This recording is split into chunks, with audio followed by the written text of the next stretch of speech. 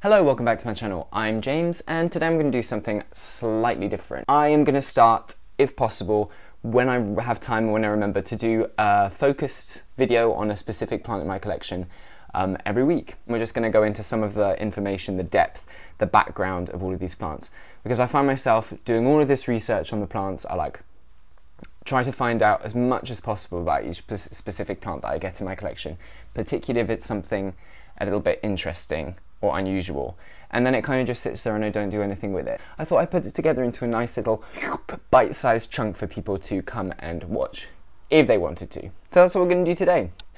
We're starting with a slightly unusual plant this week. It's a Hoya. It's a member of the family Apocynaceae, which is a word that I've struggled with before. Apocynaceae. Genus is Hoya. And it is called the Hoya imbricata. If I come in quite close, you can see those splashes all over the leaves there. This is obviously quite a large plant. I got it shipped directly from Thailand, I believe, and it arrived quickly and in really good condition. And it's done a fair bit of growing since it got here. I was worried that it would kind of just freeze. From the research I've done, it seems like they don't enjoy growing in less than ideal climate, but I have it in my grow tent in my little greenhouse with really high humidity and relatively okay light, and the tips, you can see the green growing tips there, those are all new. It did not arrive with those. Everything was very brown when it arrived, and there are 2 or 3 of those throughout the plant. I had to cut off a fair bit of stem. Oh, there's another one there. A fair bit of stem in places where the leaves had kind of just fallen off or the stems were sort of rotting, but apart from that, it's doing pretty okay. So this is the plant. This is a Hoya imbricata. I'm just going to run through some little details about it. I will hold it up here. It's basically an epiphytic creeper, which means that it grows up into trees. Really amazing plant, actually.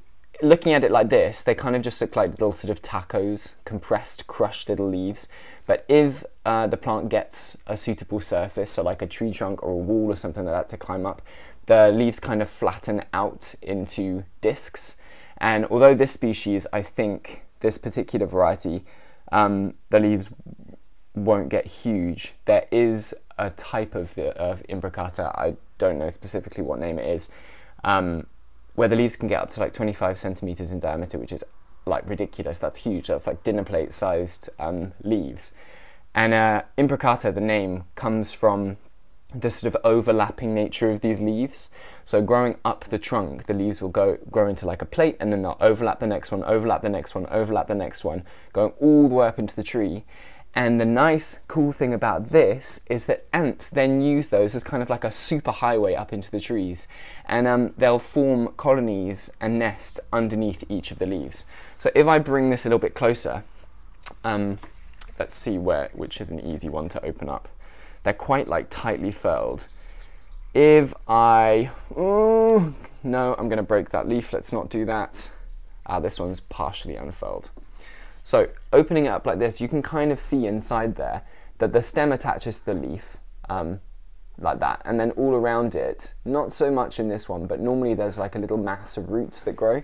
In most of the other ones, if I open it up, there are a few little roots that stick out. And what those roots are there for is to harvest the waste products, and I suppose the waste products of the ants that live underneath the leaves. So not only are the ants getting something cool out of this, because they're not exposed to predators as they climb up and down into the trees, but the plant gets something great out of it as well, because it can absorb a little bit of the nutrients from those ants. Growth-wise, I have not had any issues with it yet, but I've only had it in my collection for about a month at this point, so it hasn't had time for there hasn't been time for very much to go wrong.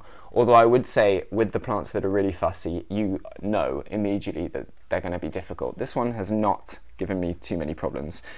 It needs bright light, ideally not direct. I'm sure it could handle a little bit of direct light, and high humidity and quite high temperatures. Some of the Hoya are even fussier than aroids, surprisingly, because, well, not surprisingly, maybe aroids are pretty hardy, but they kind of love temperatures above 16 degrees Celsius and love temperatures sort of above the 60% humidity. Apparently, as it drops below, they kind of stop growing and just kind of hibernate until better conditions arrive. Overall, not too difficult. Potting medium wise, this one was sent in just a chunk of coconut fibre, which is pretty cool. I've seen that in other places for epiphytes, but normally in sort of this climate in the UK, I'm assuming in parts of the US and higher up in the northern hemisphere, the humidity, the temperature is just not enough to make that a valid potting medium generally, because if I had this outside of my grow tent, that would dry up in a heartbeat and the plant would die.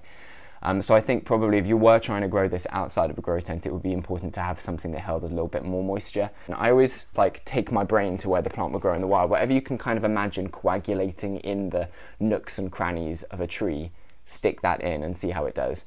Obviously, it would not be a Hoya video if we didn't talk about flowers, although I have not really experienced any Hoya flowers yet, so I'm just kind of talking about these in theory. They are pretty amazing. Looking at a picture here, they've kind of got a red corona, which is like the central part of the flower, and then the outside is sort of a peachy yellow, almost orange, and then they're furry beyond that. I'm going to pop a picture up here, probably the same one that I'm looking at now. Really impressive, really interesting. And apparently they smell amazing, so I'm really looking forward. I'm hoping that this guy will flower at some point, just so I can experience some form of Hoya bloom. Right, I'm going to put it down and I'm going to show you my little propagation bag. So this plant arrived pretty massive, and there were a lot of stems that I cut off and just stuck straight into a Ziploc to try and propagate. This is one of those Ziplocs. I tried not to crowd them too much because I had them all in one, and some of them started to rot, so I separated them out just to give them a bit more space, and I've been giving them a bit of airflow, opening the bag every couple of days. And they're doing really well. You can see again, if I bring it close, can you see? I don't know, but you can see those green growing tips, and all along the stems, very a la Hoya, there are aerial roots growing out. So they're doing pretty well in there, I think. I'm not exactly sure how I'm gonna propagate them on from here, probably like coil them up in some medium and just hope that they find a way to grow from there. But I think if you have the right conditions, if you have the right warmth, the right humidity, the right light, it's not an overly difficult plant to look after. Yeah, so that is kind of a little plants in focus thing. Hopefully this isn't too long a video, and I will try and do these every week or every couple of weeks if I get interesting plants, and if I find enough information to share, because I don't just want to show you a plant and be like, this is a cool plant, because that's basically all my other videos. Thank you for watching. I hope you enjoyed. If you do want to see more things like this, please subscribe to this channel. If you want to see updates on all my plants, see the new ones that are coming in, go and follow my Instagram account. That's the thing. It's called @slugplants. I'll pop it right here. Yeah, I post pretty regularly, and hopefully I will see you soon. Yeah, amazing. Thank you. Bye.